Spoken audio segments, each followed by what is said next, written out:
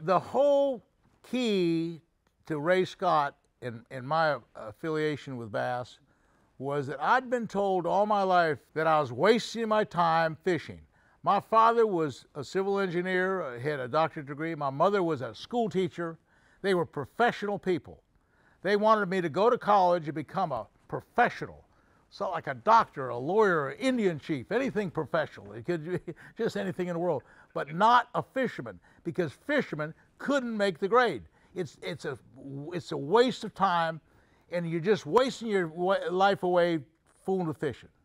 And so I was totally convinced that my passion for fishing was just kind of slowing me down, and that I wouldn't amount to a hill of beans. Of course, at that point, when I met Ray, I'd been in the military. I'd been a commissioned officer in the military, and I'd had college behind my belt. You know, I graduated for biological sciences, so I had some background. And I even had taught school down in Brazil for a year.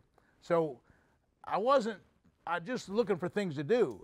But the last thing I thought I could do, really the last thing on my mind, was become a professional fisherman, because I'd been told all my life that that's a dead-end street. There's no way to come around that. Well, Ray, because of, you can imagine all he could do, he finally convinced me that there's a great, brilliant future in the outdoors.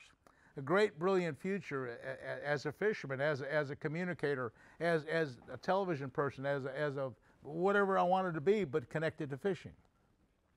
And so he instilled a confidence, and he opened the door, and I saw the light. You know, I thank Ray so much for convincing me to follow, you know, my dream.